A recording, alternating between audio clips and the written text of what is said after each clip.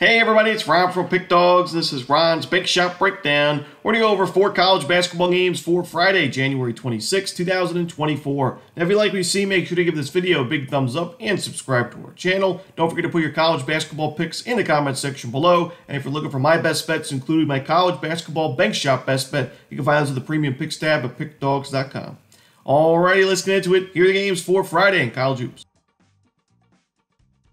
First up, we see Marist and Niagara. This one's going to be 7 p.m. Eastern. It's going to be on ESPNU. You know, Marist, really concerning performance last time out against Siena. It was only a 2-point victory for the Red Foxes in that game.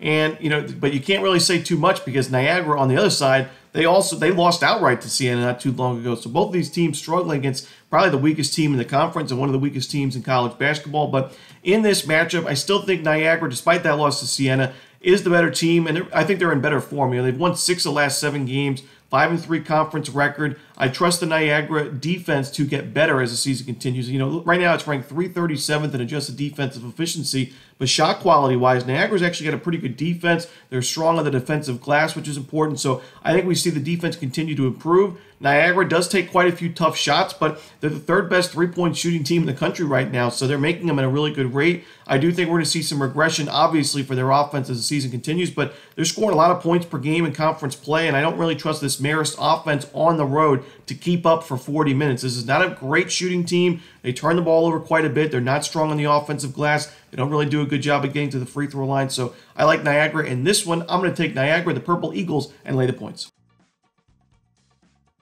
Next up, we see Michigan State and Wisconsin. This one, 8 p.m. Eastern. It's going to be on Fox Sports 1, probably the game of the night for Friday's small card.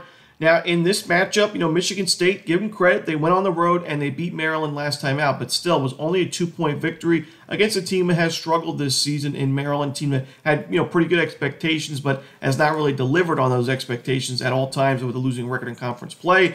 Now, you know, back-to-back road games, really tough to win in a conference like the Big Ten, especially when that second road game is against a team like Wisconsin. This is a really strong Wisconsin team, very balanced team, top 50 in both offense and defensive efficiency. They're a really strong rebounding team. They take care of the basketball, and Wisconsin's in good form. You know, they had a little bit of issues in that last game against Minnesota. They still won the game outright, and it was a road game. They return home here. They are very tough to beat at home, and I'm still not 100% in love with backing Michigan State on the road. Yes, they took down Maryland, but before that, they lost to Illinois. They lost to Northwestern by blowout fashion. In non-conference play, we saw them struggle a bit in neutral site games. They also have the road loss to Nebraska by 7. So I'm going to take Wisconsin in this game. Should be a great game. Probably, like I said, game of the night. But I'm going to go with Wisconsin here and lay the points. Next up, we see Utah Valley and Seattle. This one's going to be a 9 p.m. Eastern start time. It's going to be on ESPNU. Seattle is very tough to beat at home. They've been very competitive at home this season. I mean, they're coming off an upset win over Grand Canyon in their last game. They beat Louisiana Tech at home earlier in the season, another top 100 victory. And they only lost by 1 point in double overtime against Washington, a Pac-12 team. They covered the number in that one, 199. And, you know, like I said, it's tough to beat Seattle at home, but I think Utah Valley is undervalued, and I think, honestly, they match up pretty well in this game. These are two pretty similar teams when you look at the numbers on paper. Both teams pretty strong on the defensive glass. Both teams look to force turnovers, but Utah Valley, honestly, does a better job at taking care of the basketball. Both teams looking to get to the free throw line. Again, Utah Valley does a better job at doing so. Utah Valley's struggles offensively have just been their shooting. You know, they're creating pretty good looks, but they're 361st in three-point shooting as a team. Now, those numbers are starting to improve. We saw in their last game against Utah Tech where we laid the points with the Wolverines in that game. Utah Valley shot 7 of 16 from 3. That's 44%, and they were 68% from the free throw line. So, you know, some slight improvements going on for this Utah Valley offense. We know the defense is already strong. I think we're going to see a very competitive defense-first battle in this game. I think points are going to be at a premium in this one, and I'm going to take the points here with Utah Valley. I honestly wouldn't be shocked to see them win the game outright. You know, this is a letdown spot for Seattle after beating Grand Canyon, the best team in the conference by far. Give me the points here with Utah Valley. And the final game we're going to talk about for the Friday card in college basketball, it's going to be Stanford and Cal. This one 10 p.m. Eastern on Fox Sports 1.